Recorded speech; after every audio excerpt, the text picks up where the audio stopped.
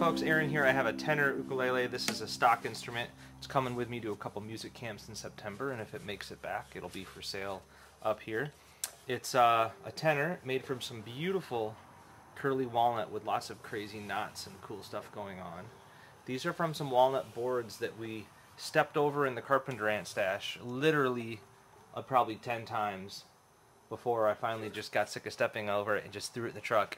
And it was so dirty and crusty I didn't know it was Myrtle. We came home and figured out it's some pretty nice Myrtle.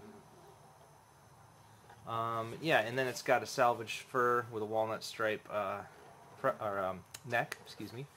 Walnut fretboard headplate and bridge from a tree here in Hood River. And I made a little star inlay from a little mosaic of scrap woods. Really like how that looks. And I made it that way to match the purfling here. It's kind of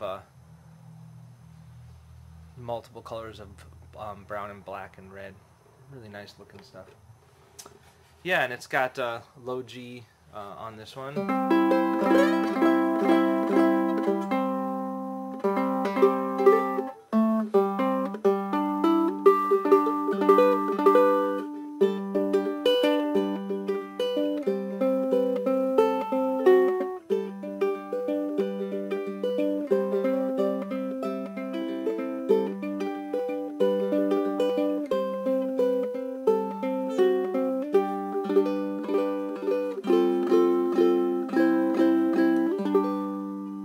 Yeah, it's a really great instrument. This is number 722.